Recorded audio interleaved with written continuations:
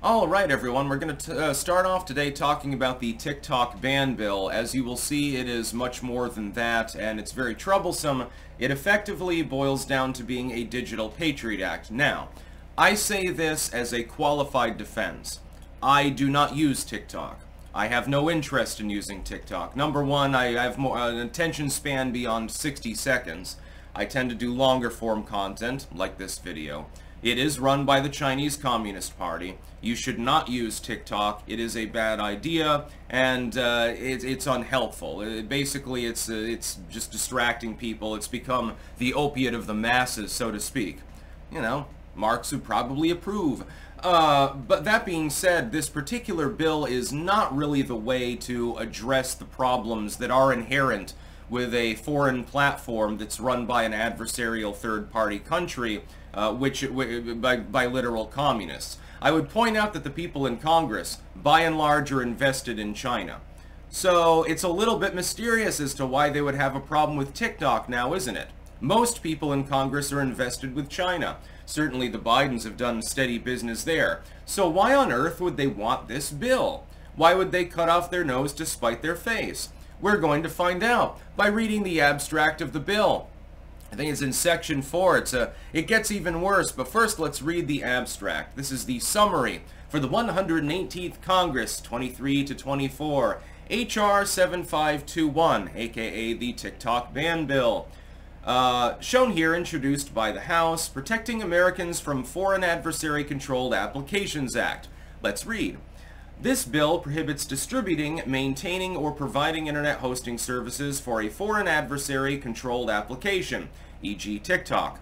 However, the prohibition does not apply to a covered application that executes a qualified divestiture as determined by the President. Oh, how lovely. I really want Biden to control what internet sites I can use, by the way. That's a great idea. Under the bill, a foreign adversary-controlled application is directly or indirectly operated by 1. ByteDance Limited or TikTok, including their subsidiaries or successors. Okay, so that's a very, very specific bill that you're making now. Oh, shit. Or 2. A social media company that is controlled by a foreign adversary and has been determined by the President to present a significant threat to national security. Again, total malleability. This is the Digital Patriot Act. The problem is that you have total malleability in what site is determined to be a significant a threat to national security. So one site will be controlled by a company that invested $1 million in your re-election campaign. You probably lost that one over and say, well, there's a problem there. We'll have an informal conversation over some green tea and everything's fine. Another company didn't invest with your re-election campaign, so you throw the book at them. Differential enforcement. That's exactly what this bill is for. The prohibition does not apply to an application that is primarily used to post product reviews, business reviews, or travel information and reviews. So, the Chinese Communist Party is not allowed to manipulate you into communism, you know, on a social media site, but they're allowed to fuck with the travel reviews. Yeah, Beijing, highly rated. Yeah, that's, again, wonderful. The bill authorizes the Department of Justice to investigate violations of the bill and enforce the bill's provisions. Entities that violate the bill are subject to civil penalties based on their number of users. Yeah, they're going to be going after some social media firms. It's not going to be TikTok in the end, though. I can guarantee that. The bill requires a covered application to provide a user with all available account data, including post photos and videos at the user's request before the prohibition takes effect. Well, I mean, that makes sense. User data should be in the hands of the user, so I guess there's one part of the bill. There's always a silver lining to every cloud now, ain't it? The bill gives the U.S. Court of Appeals for the District of Columbia, so this is the D.C. court, exclusive jurisdiction over any challenge to the bill. In other words, if a Republican administration makes use of this provision, they're going to get shot down.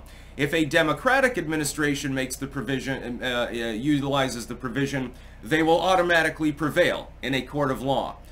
Do you sense a little bit of pig in a pokery here? A little bit of liberalism? Further, a challenge to the bill must be brought within 165 days of after the bill's enactment date. A challenge to any action, finding, or determination under the bill must be brought within 90 days of the action, finding, or determination. Now, we're going to go to the basic text of the bill. And we're going to see if we can find this particular section. Let's see. Oh, yes, I believe that this... Oh, yeah. Foreign adversary controlled application. The term foreign adversary controlled application, this is section 3 of the bill, means a website, desktop application, mobile application, or augmented or immersive technology, so AI application, that is operated directly or indirectly, including through a parent company, subsidiary, or affiliate, by A, any of. Number 1, ByteDance Limited. Number 2, TikTok. Number 3, a subsidiary or successor to to either of those. Number 4, an entity owned or controlled directly or indirectly by an entity identified in clause 1, 2, or 3. Or B, and this is the interesting section, 1, is controlled by a foreign adversary, and 2, that it is determined by the President to present a significant threat to national security of the United States following the issuance of 1, a public notice proposing such determination, so basically it's my opinion, brah, or 2, a public report to Congress submitted not less than 30 days before such determination. And then it goes on and on. Now, here's the problem, and I've brought up the basic premise before. It's like with spying, right? If you're a United States citizen, the government is not directly allowed to spy on you in a wanton manner. You have Fourth Amendment rights. You have the basic right to privacy. There's a system to issue warrants, etc., etc. The government goes around this by utilizing the Five Eyes Treaty number 1 and other NATO countries number 2 as a backup through data sharing. So the UK's government can spy on you. They don't need a warrant because you're not a citizen of the UK. The US government can spy on a British citizen, and it's perfectly fine because they're not a citizen of the United States. The constitutions and the normal legal protections don't actually take place. They don't have any effect. It's a foreign country, so they simply data share. Why do I get the feeling that this is effectively a methodology by which the United States is going to partner up with the European tyrants over there and try to cross-train to censor off chunks of the internet that are facilitating free speech? Why do I get the feeling that that's the real goal here? And it's real interesting, by the way, that this bill was proposed only mere days after Joe Biden joined TikTok and got routinely hazed there by the Gaza protesters. Oh, what a coincidence. How often it happens. It's almost like when Eric Adams got raided by the FBI a couple of weeks after he criticized Joe Biden's border crisis. I mean, come on, dude. You can't possibly think that this is acceptable. You can't possibly not smell a rat. The fact that the U.S. House passed this bill is retarded on its head. Hopefully it gets bogged down in Senate proceedings and goes nowhere. It's not a TikTok ban. It's a we can ban whatever the fuck we want act. It's a we're gonna cross-train with other Western countries and be able to censor whatever the fuck we want act. It's the we're demurring to the DC fucking Court of Appeals, the most liberal court in the goddamn country, on any litigation with regards to the use of this act deal. It's a pig in a poke. It's the Digital Patriot Act, can't you see? And then they were worrying, they were sad about this. TikTok, when users were signing in the other day, they had a thing to call, members of Congress that may be applicable to your district to tell them not to ban TikTok. I don't give a fuck about TikTok. I give a fuck about the other sites that are inevitably going to be targeted under this bill. Fuck TikTok. I'm never going to use it. I'm not interested in looking at 13-year-olds rambling and raving endlessly with the talentless short-style bullshit that they have with random music and random text talking about, I don't know, what fucking color of skin they feel like today. I don't give a shit about that, and that seems to be the gist of short-form content. It's pretty brainless. But, no. If it's between banning TikTok but also having the President of the United States and Congress able to ban literally anything they goddamn want, VPNs, fucking random social media sites, hell, maybe they determine, well, the dude who runs 4chan is Japanese. That basically makes it an element of foreign adversarial and hostile nature because Hiroshima is not the same as the original Mu. Yeah, it's a U.S. firm, but, the parent of the company's basically from Japan, so, we're banning it. That's what I'm worried about.